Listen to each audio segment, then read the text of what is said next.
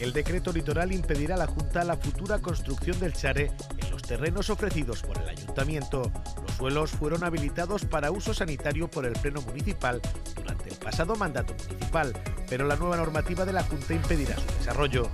Una quema de rastrojos produce un incendio en la zona del puerto de los pescadores. Había sido comunicada correctamente por parte del propietario, pero no tuvo en cuenta el fuerte viento reinante. Ha afectado a 400 metros cuadrados de matorral. La Academia de Danza de Pilar Aurrecoechea dona a Dimi la recaudación del espectáculo que estrenó el sábado en el Teatro Las Lagunas. El Ayuntamiento cedió gratuitamente las instalaciones para este evento, con el que se quiso apoyar al colectivo de discapacitados. Las Lagunas celebran la tarde del sábado el concurso infantil de carnaval en el Parque Andalucía.